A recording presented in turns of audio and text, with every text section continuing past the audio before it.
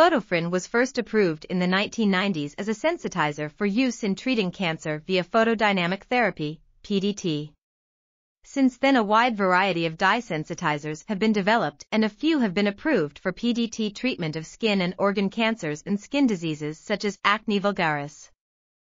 Porphyrinoid derivatives and precursors have been the most successful in producing requisite singlet oxygen, with Photofrin still remaining the most efficient sensitizer, quantum yield equals 0.89, and having broad Food and Drug Administration, FDA, approval for treatment of multiple cancer types.